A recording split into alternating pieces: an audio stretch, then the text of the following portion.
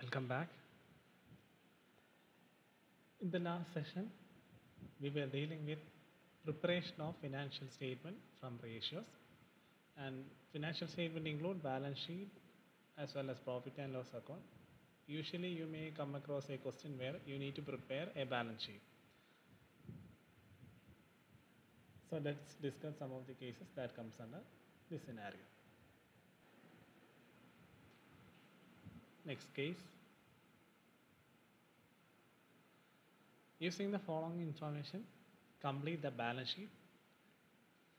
Okay, the informations are gross profit 54,000, shareholders fund otherwise known as equity 6 lakhs, gross profit margin 20%, and we have dealt the same situation in the previous sessions. You know the meaning of 20%, what has to be found.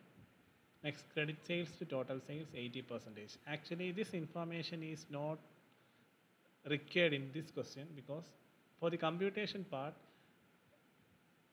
this 80% is not considered in this question. So for the time being, we are not considering this information. So don't get confused. Credit sales to total sales 80%. For time being, for this particular question, we are not using it because in the application case, there is no such information regarding its usage of such information. But in the examination, whenever you come across this type of question, you have to consider this 80%. During computation, I will discuss why we are leaving this 80% this question. So next one, total asset turnover ratio 0.3 times, inventory turnover ratio 4 times, average collection period 20 days, and in the bracket it is given 360 days. So while dealing with the debtors collection period equations, there is a point where we are using time. Time represents the total number of days or number of months or number of weeks, depends. So if it is in days, you have to take 360. That's why in the question it is specified 360. Current ratio 1.8 is given. Long-term debt to equity 40%. And apart from the previous questions, in this question, it is directly given the items which have to be found. See, in the previous cases, there is no information regarding these items has to be found, these much items has to be set out in the balance sheet. There was no such information. But in this case, there is information regarding what all items has to be found. So it will be quite easy for computation, but never expect this kind of easiness in the university exam. They won't give the information like what all items has to be found. It's up to your logical reasoning what all items has to be found out. So let's deal with how we are going to prepare a balance sheet. So before we go into computation, you have to understand we will begin with something which can be linked to any amount. Here the amounts given are shareholders fund and gross profit. So let's deal with that. Let's start with gross profit. So on the basis of gross profit, we can find number of items.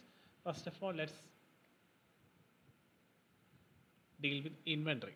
Inventory, otherwise known as closing stock, the both terms are used synonymously. Inventory is a common term that can be used for raw materials, work in progress, finished goods as well as closing stock. So inventory or closing stock, both terms can be used synonymously. So how we are going to find the inventory? The equation in which inventory is there is cost of goods sold and gross profit amount. That means cost of goods stock turnover ratio. Before we go into that, first of all, in the question it is said that gross profit is rupees 54,000.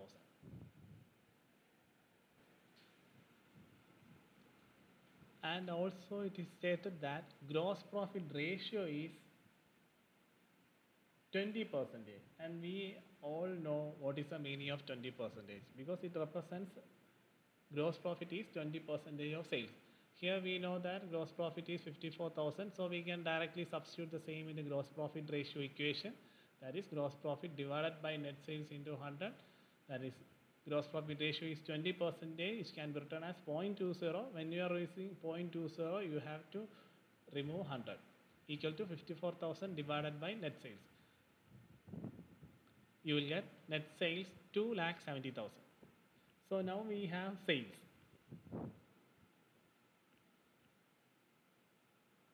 So if we adjust net sales and gross profit, you will get cost of sales. So cost of sales is sales minus gross profit.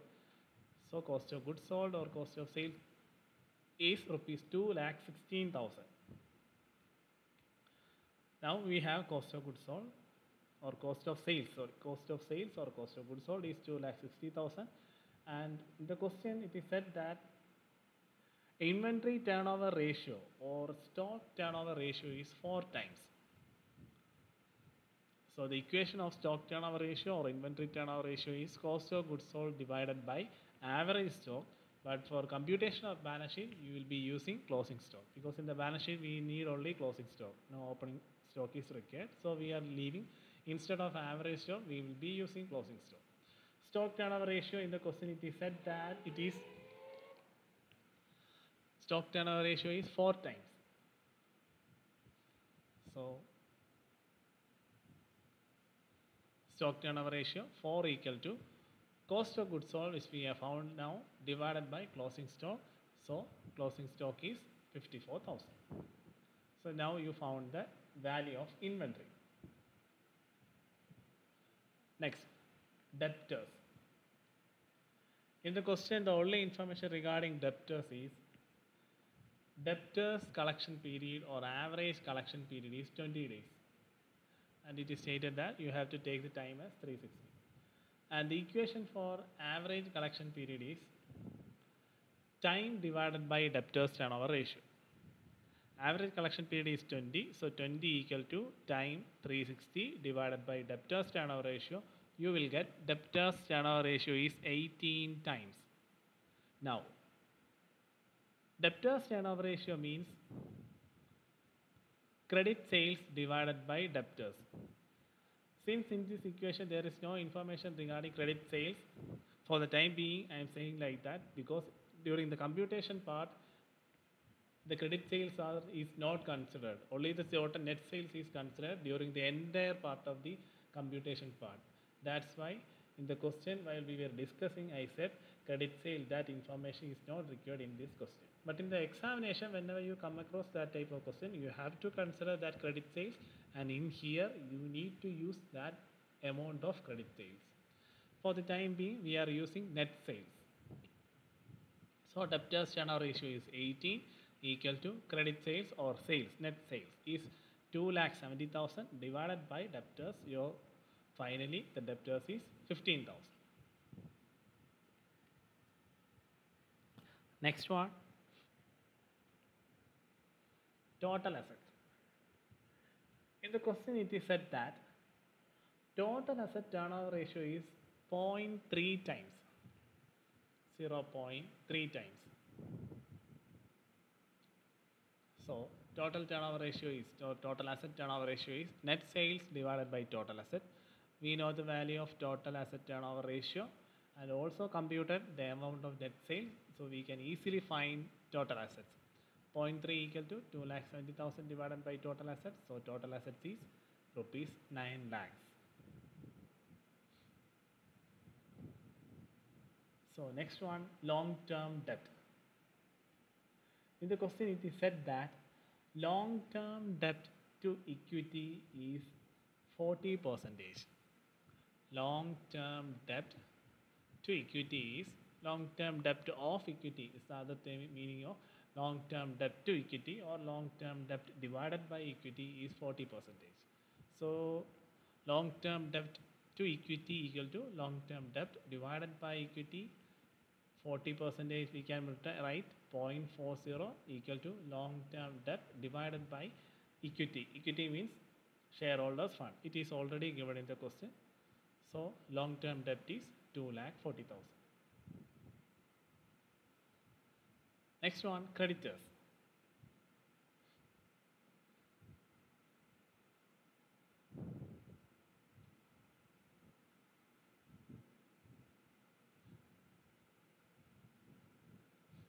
See, in the balance sheet, you need to find the value of creditors.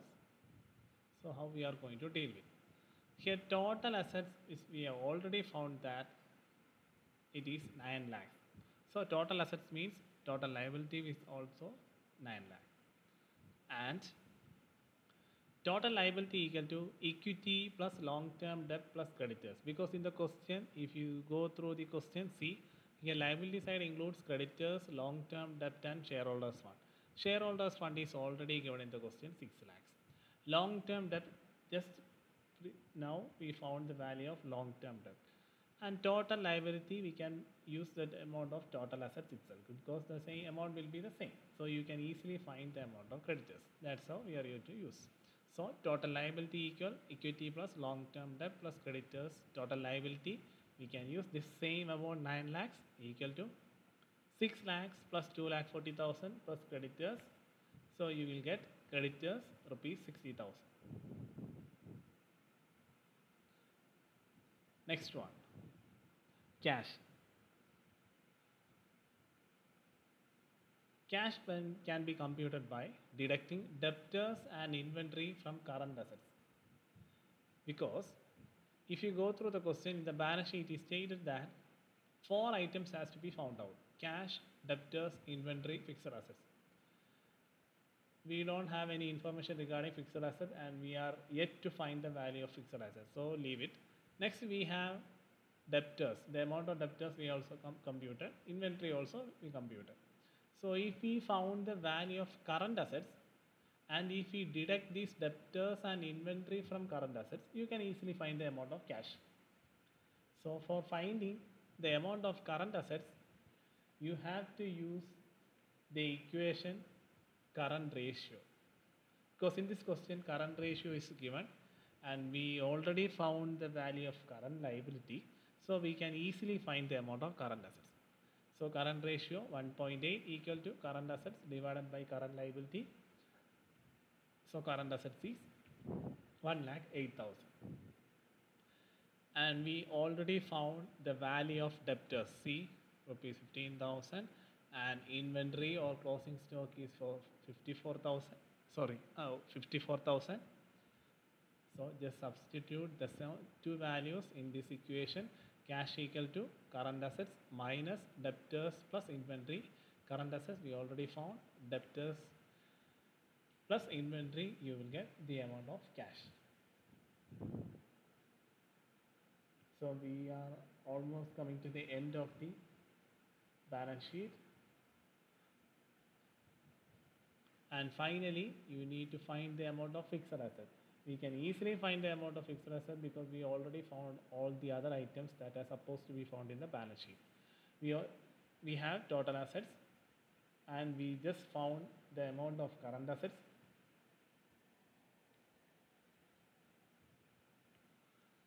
So you will get the amount of fixed assets.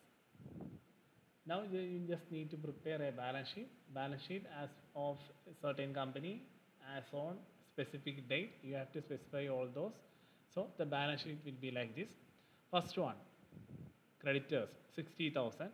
We already found, see, creditors 60,000. Long-term debt and shareholders fund.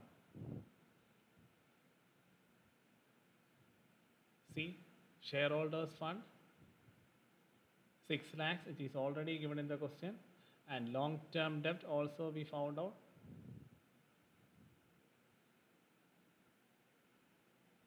So you got the amounts of items in the liability side of the balance sheet. Next you need to deal with the items in the asset side. First one is cash. We already found the amount of cash, rupees 39,000.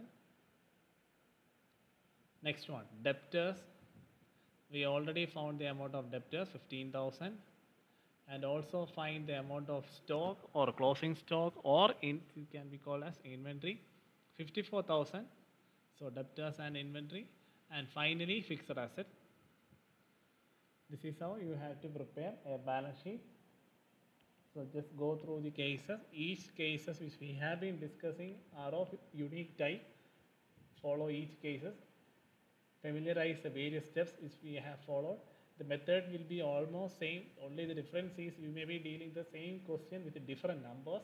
So it will be quite easy. You have to be very careful and be cautious while dealing with each type. We will discuss other cases in the coming session. That's all for today. Thanks.